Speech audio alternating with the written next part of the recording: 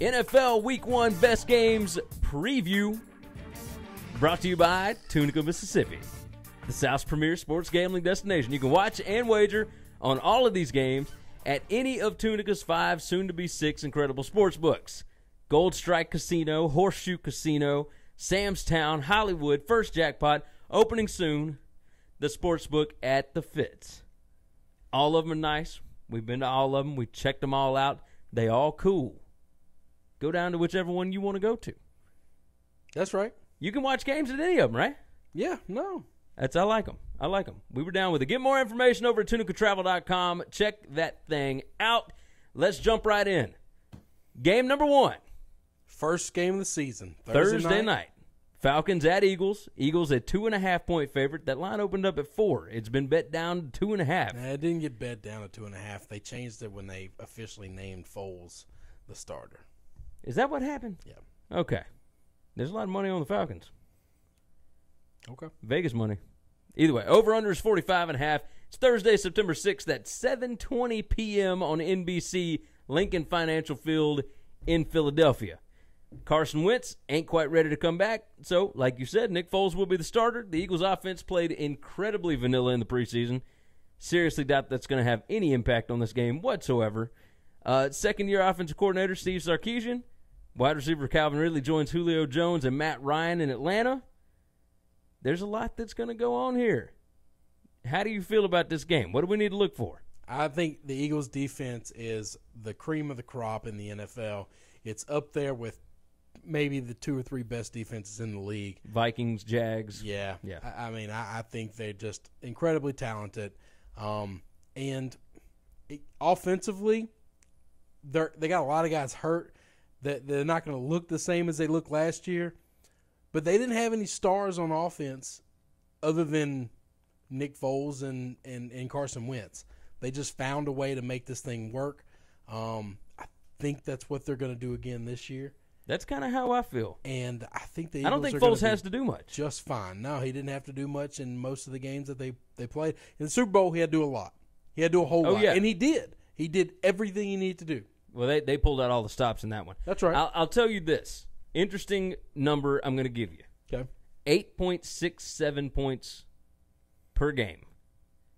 That is the number of points that the Falcons scored on average against the top 3 defenses in the league last year. Oh, yeah, that's right. They played the Vikings. They almost got blanked in all those games. They played the Vikings, scored 9 points. They played the Patriots, scored 7 points. They played the Eagles in the playoffs and scored 10 points. Yep. 8.67 points per game against top 5 defenses. Not good. Not good. Not good. If they don't put up a whole bunch of points here. You know how I feel about Sarkisian. You know how I feel about the Falcons and their offensive abilities. I just think so much of this is scheme. He is really good in college. He cannot hang with the defensive coordinators in the NFL. You might be right about that. Now they got talent out the yin-yang. They should be better on offense than they are. Well, and they led the NFL in third down conversions last year. Third down completion or percentage, which was like over 45%, which is absurd if you think about it. But even still, they couldn't score against good defenses. That's right. You can't put it in the end zone. None of the rest of the stats None of it matters. None of it matters. I'm guessing you like the Eagles? I'd take the Eagles. It stays under a field goal. I'd take the Eagles. Same here. Even at a field goal, I might. First championship in the history of the Eagles. That stadium's going to be rocking. Game number 2, the Steelers -5. What is that down to now? No, it was 5. Last night it was 4. Nope, last night it was 4. So it was 5 today? Well, I don't know today. I hadn't looked. It was last night that I got that 5. But that was before we went to the casino. Last night when I was in Tunica, I got it at 4, 4.5. Okay. All right, so we'll say Steelers -4. Even number, whatever. At the Browns, over-unders 46.5.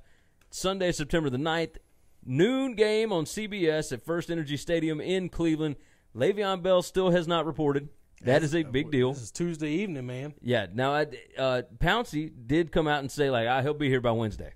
And they said, like, what, did he tell you that? Or he said, no. I'm just, like, I don't actually know.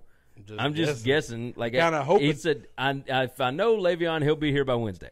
So Mike Lombardi has a saying. I listen to his podcast and I read a lot of the stuff that he writes for The Ringer.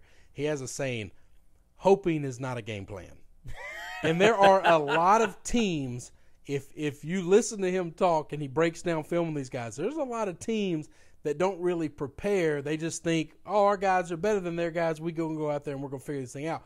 Hoping is not a game plan, and I think that's what the Steelers are trying to do with Le'Veon right now, and it makes me feel so much better being a Cleveland fan. Now, by the time this video comes out, like, he might have actually reported. That's correct. But as right now, Tuesday he's only going to have like 2 days of practice. 10 p.m. God Standard Time. Yeah. James Conner is the backup. They're talking high about him, but, like, there is no – I want to know the question between how late can he show up and still be allowed to play? I'd go with probably Thursday. Because if he's not there by that day, what happens to the number? How much does he move it? And I think that's why the number has moved as low as it was. One of the books we were at, Sam's actually took it off the board. They actually took, like, while we were there, I was walking up there, and it went from on the board to off the board. Yeah. It was strange to see because we didn't understand what happened, what news happened, who got hurt, what changed. So, of course, we're sitting in there on our phones like, what is – yeah, what happened? What happened? And nothing happened. It's just that he hadn't reported yet. I think it is Le'Veon hadn't reported yet. He said he was going to report by Labor Day.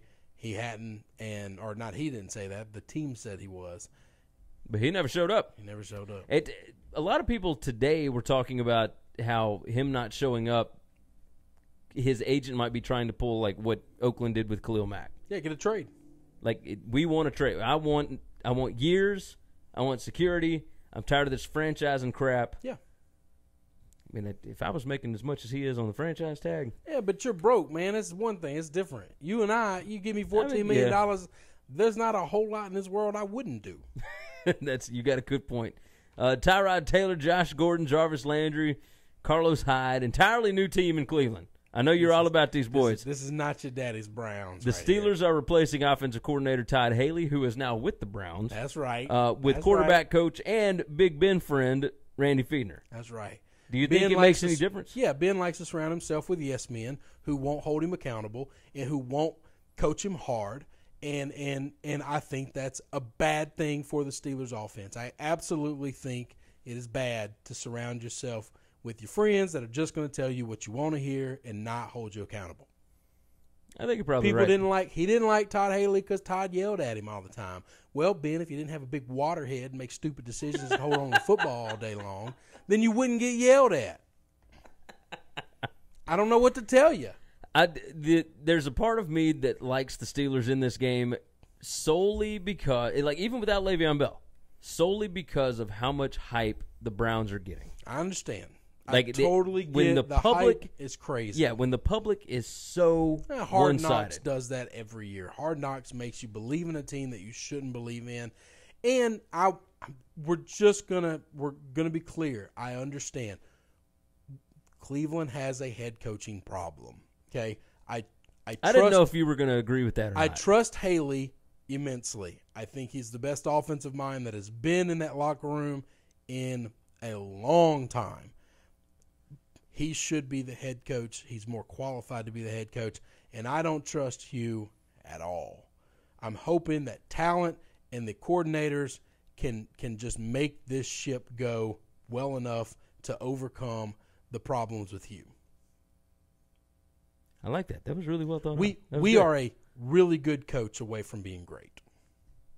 We being the Browns. Just so everybody knows. We being my Cleveland Browns. The 49ers at the Vikings. Vikings are a 6-point favorite. The over-under is 46.5. That is another Sunday game, September 9th, 12 p.m. on Fox, U.S. Bank Stadium in Minneapolis. Story of this game is going to be Jimmy G, his undefeated record. He was 5-0 to end last season, and Kyle Shanahan's year 2 offense against the Vikings' number 1 defense. Kirk Cousins, first game as the Vikings quarterback. Dalvin Cook returns from injury. Vikings lost nobody from a defense that was number 1 in just about everything last year. They were lights out across the board. They're so good. They're so good. This is another one of those that I was a little shocked at the number because there is so much hype around San Francisco right now. You wanted to talk about scheme earlier. That's right. Kyle Shanahan can put together a game plan, period. Now, Super Bowl aside, everything else this dude has done has worked. Oh, absolutely. So, but this is also the Vikings. That's right. No, he hasn't played a team like this. Jimmy hasn't played a team like this. No. He just hasn't. They're going to be prepared. They're going to be just as well coached, if not more prepared and more better coached. The second to last game last season, they did hang 44 on the Jags. But the Jags had already wrapped up, like they'd already won the division. Oh, yeah, no, the Jags had nothing to play for. Yeah. So, and that game was at home. This is going to be on the road. Minnesota fans are going to be fired up. Like, I love the Vikings. Well, the one thing, and there's a big piece of this pie, too. Kyle Shanahan likes to throw the ball to the running back. He always has. He went out and got and McKinnon. An unbelievable running back Yeah. in McKinnon. He's out for the season now.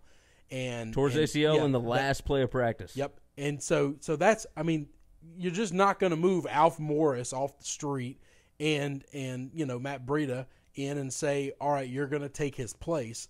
It don't work. It's like going to that. matter against a team like Minnesota. You might be able to do that stuff when you're playing some lesser opponents. Yeah.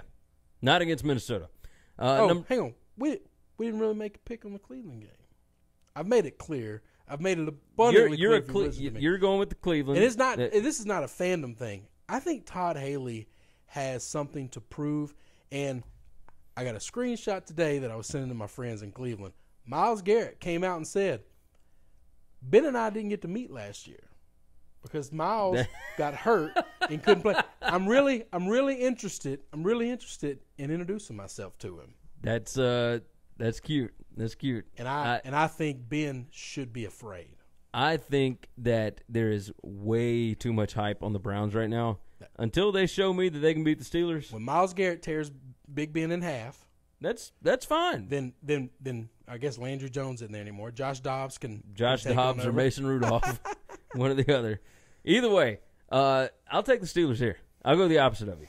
I think they're going to win, and I think they're going to be double-digit wins. I mean, I wish this was the Browns. I wish this was an old-school Steelers -7, and I could get plus 380 on the money line.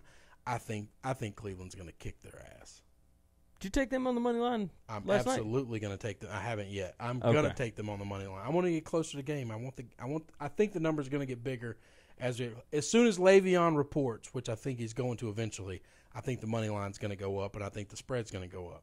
All right, who you taking in the Vikings 49ers? I'm taking what's the spread right now? 6. I'm gonna lay the 6. I'm laying the 6 as well. Going with the Vikings. Chiefs at the Chargers. Chargers -3. Over under is 47.5. Sunday, September 9th, 3:05 p.m. Central Time on CBS at the StubHub Center in Carson, California.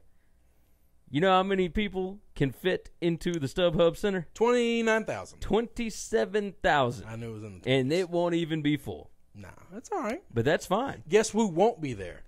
70,000 Chiefs fans like Arrowhead. That's true. That's true. Pat Mahomes' second road start, his second start ever. He started last season's finale at Denver. But his second start is really in a non-hostile environment. That's good. The Chargers won 9 of their last 12 and 6 of their last 7. Their only loss was a 30-13 beatdown at Kansas City last year. The Chiefs beat them both times last season. Chiefs have got weapons all over the field, but the Chargers have got a defense, and they have got a veteran quarterback that has been in these kind of situations. I'm going to tell you this. The fans might not be hostile, but Bosa and Ingram might have something to say about the hostility that Patrick Mahomes is about to face. That is going to be the best 1-2 pass rush combination in all of football this year. Watch it closely. I don't want to be any of the quarterbacks in that division. I agree with you. You know how much I love this Chargers team. I think they're going to be unbelievably good. I like the Chargers in this spot, especially because Pat Mahomes, while he did get to play a little bit last year, this is a different ball game. This is his team now. And I think it takes some time, especially against a defense like this. The pressure that he's going to feel is going to be rough. It's going to be real. It really is. It really is. Also, Antonio Gates reported to camp today. He's going to play. He's I signed. don't know what kind of shape he's in or how well he's going to be for week 1. Or But he's a Hall of Famer. But he's there. He's a big target to just, when they get in the red zone, throw it up, let him box somebody out and go up and get the ball. I agree. Number 5, Bears at the Packers. Packers a 7.5-point favorite. That actually came down since the Khalil Mack news. Over-under is 48. Sunday, September 9th. It is the 7:20 p.m. Sunday night football game on NBC from Lambeau Field in Green Bay, the frozen tundra in September. You listen. We haven't talked a lot because all this stuff happened after we did our last show and whatever for this week. I am so excited about the Khalil Mack trade. Oh, I know. Him and Roquan Smith Are going to. That's another world. Roquan's going to take a little bit because he's playing middle linebacker. You know, in the NFL, that's a coaching quarterback on the field for the defense position. It's going to take him a little while, but those two guys are going to wreck this conference. The Vikings and the Bears defense are getting scary. If I'm Aaron Rodgers, I've told you before, I don't think he can make 16 games anymore. He's just shown he's fragile, he's frail, and he plays too reckless with running the football. Adding Khalil Mack doesn't help. I'll tell you what I'm excited about. Anthony Miller. Oh, no. Against that Packers Absolutely. secondary. Oh, my gosh. Yeah, that's because the and Packers Mitch always have Trubisky, secondary problems. They're going to run RPOs, which means Mitch Trubisky's completion percentage is going to go from like 40%, what it was last year, to in the high 70s because that's what happens in the RPOs. And you've got an athletic dude. I know everybody's talking about the signing of Allen Robinson. You've got an athletic dude that's not afraid to go across the middle in Anthony Miller. And then not only that, we've talked about this before. I believe with these new rules in the NFL that players are going to be able to go in the middle of the field. If you're a receiver and you're not afraid to go across the middle, it's going to be wide open for you. And I think scoring is going to be crazy high.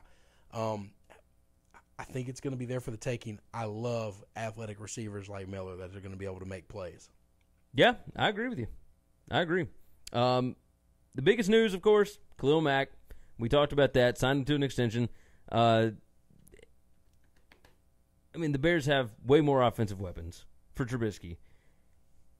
The question to me, the biggest question is, can Aaron Rodgers still win with a mediocre roster? That's the question all the time, though. He just doesn't have anybody on his team. No, he really doesn't. As much as I crap on him as a person, he's still an unbelievable quarterback. His team is just not great. But he just signed an extension with him, $33.5 million a year for 4 years? He took almost 20% of the salary cap. Yeah, which means it's very difficult. So the rest of that team, Yeah. not going to get any better anytime soon. You got that right. I like the Bears here, I love the Bears. I will be taking the Bears. which scares me a little bit. With some money line action. The Packers are going to open up with 2 home games. They're going to have the Bears, which I thought would be a little bit easier than it's going to be. Mac will change that drastically. And then the Vikings week 2. How much of an impact can Mac have? I don't know with only being there for a week to train. He hasn't been any training camp, so I don't know what shape he is in. All these guys have great trainers, and they are in incredible shape for normal people. But every coach in the history of the world will tell you, you can't get in football shape until you're actually playing football. All the working out will never do anything for you. I'm worried about Josh Gordon for that. Khalil Mack, very much in the same boat. Le'Veon Bell. It's why I'm not really afraid of him week 1. I don't know the answer. He plays a position that's different than the 2 offensive skill positions. It's about brute strength, short bursts of speed. Those other guys are going to have to do a lot of cutting and slashing, which is really scary for hamstrings. He's not going to have that problem. Yeah. He's still real strong. They're the monsters of Midway. He's a monster that they've added. Do you like the unders in a lot of these games? Nope. No? You like overs? I normally am an under better. You know that. Week 1, 2, and 3, I think scoring is going to be up because of these rules. I think teams are going to get extra downs, extra set of downs because of all the personal fouls that are going to be called. Now, I might be wrong, and the refs might keep the hankies in the pocket, but But they haven't thus far. If they call it like they've done it in preseason, man, I think we can have some crazy high-scoring games. We got 3 honorable mention games that didn't quite make our top 5. We'll just run through these because none of them are not huge games, but there's interesting stuff. Texans at the Patriots. Patriots opened up a 6-point favorite. Deshaun Watson and J.J. Watts are back from injury. The Pats returned to Foxborough after they lost the Super Bowl. Have we figured out what the Pats are going to do on offense? Or on defense, for that matter? I follow this team crazy close. I have no idea what they're going to look like offensively. I mean, I'll tell you Everybody this. is working. Tom Brady is still the quarterback, so right. they're going to be fine. I'm Whatever they do. I'm good with 12. But, other than that, everyone's assuming Chris Hogan's going to be a monster. Man, if Cordell Patterson came out and looked like the next Randy Moss, it would not shock me, man. It just wouldn't. No, it wouldn't shock me either. I brought him up to you in the previews. Yeah. Jags at the Giants. Jags are a 3-point favorite on the road. Tom Coughlin going back to New York. Believe that. Jalen Ramsey versus Eli Manning makes this immensely more entertaining because of Jalen Ramsey's talk. We never really talked about this. We didn't cover any news. We were doing previews. Who's he gonna cover? He's not covering Odell. I think he probably would. You think he's gonna follow Odell, or is he gonna go to a side? I think he's gonna follow Odell. I think he will play man-on-man with him pretty much the whole game. He's so much bigger than Odell, but I don't know that he's anywhere close to as fast. I don't think he's as fast. But I don't know there's many people in the league that's as fast as Odell. That's the point. So, Saquon Barkley, his first game. OBJ is back. We're going to find out if Barkley's real or not because he's going to go up against the defense. Oh, believe that. Can Blake Bortles throw the football? That's the question right now. I don't know that he needs to. Remember, the Jags defense is awesome, but they are beatable. This team went 10-6 last year. It wasn't like they were 14-2. Well, but they got Blake Bortles as a quarterback. They're never going to go 14-2. That's what I'm saying. It's a good spot. We'll see. Finally, Rams at the Raiders Monday night headliner. Joe Tessitore, Booger McFarland, Jason Witten. They're making their debut, real official debut live in Oakland. Can all of these one-year contracts actually work for the Rams? John Gruden's first game since December 28th, 2008. By the way, I went back and checked that. 2008 was his last season. He started out 9-3 that year and then lost the last 4 games. I could not believe it. Will Sean McVay be as successful now that teams have a full year of film? There's a lot of questions about this game. The Rams, I thought, would be a much bigger favorite here. I'm scared to touch this game because I feel like the Rams should be a way bigger favorite. It's 4.5. The line is 4.5 at Oakland on a Monday night. I will be betting the over in this game, no question about it. I don't think the Raiders are going to be able to stop anybody. Last year with Mac, they were the 29th best defense in the league. Yeah. Adding John Gruden, they become the 30th best defense in the league. They get rid of Mac, down to the 32nd best defense in the league. I just don't give them any respect. They didn't add anybody. This is the oldest team in the league. The youngest guy on their team is Amari Cooper. That's going to be a starter. That's crazy. Derek Carr, if he can get back into – but see, that's the thing. Amari Cooper, not good against press coverage. What's he about to get? A lot of press coverage. Because who else are they throwing to? Jordy? Jordy can't get open. Yeah. It's a problem. It is a problem. This is a young man's game, and why John Gruden thinks he can just make it an old man's game is beyond me. You got me. All right, you guys know what's up. We're giving you all the info you need to be a winner. Head down to Tunica. Get some action down on your favorite plays. As always, you can visit tunicatravel.com for more information. You can also get previews, gambling picks, all sorts of stuff over at winningcureseverything.com.